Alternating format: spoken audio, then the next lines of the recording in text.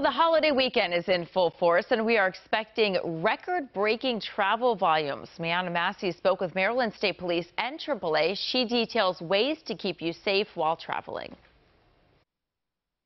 AAA predicts 50.7 million Americans will travel 50 miles or more over the 4th of July holiday weekend. Most are expected to drive to their destinations, and more than 4 million are expected to catch a flight. In addition to our roads being busy, we also know that the airports are going to be very busy.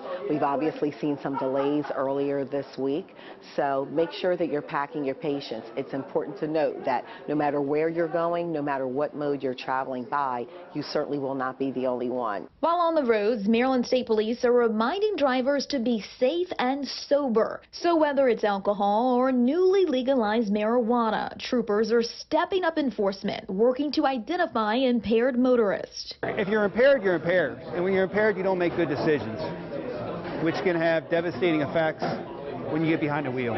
In the past 5 years, nearly 800 people have been killed in crashes involving an impaired driver here in Maryland. Police say they are 100% avoidable. Make smart decisions before getting behind the wheel. Plan, use rideshare, designate a sober driver, public transportation. AAA expects a record-breaking travel weekend, which also means an increase in roadside assistance.